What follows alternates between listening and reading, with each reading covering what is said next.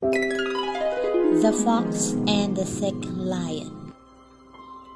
Once upon a time, there lived an old lion in a forest.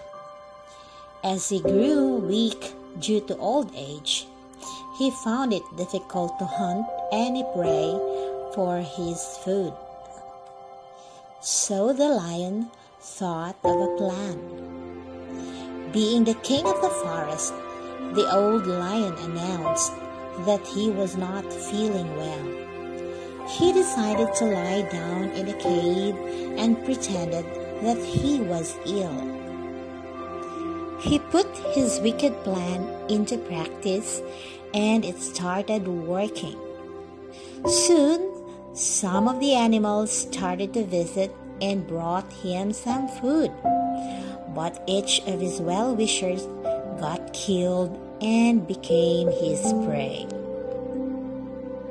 One day, a clever fox came to visit the sick lion. He stood on the outside of the cave and looked about. He saw some animal footprints and discovered the lion's trick. He asked the lion from outside the cave, "How are you, sir?" "I am not feeling well." "Why don't you come inside and meet me?" replied the lion. "No, thank you, sir.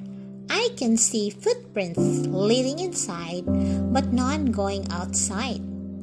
That means no one from your visitors came out of the cave. You are dangerous, Mr. Lion. Goodbye." And the fox ran off as fast as he could. The fox saved his life and he helped to save the lives of other animals by informing them about the lion's trick. From that day on, the animals in the forest stayed away from the cave.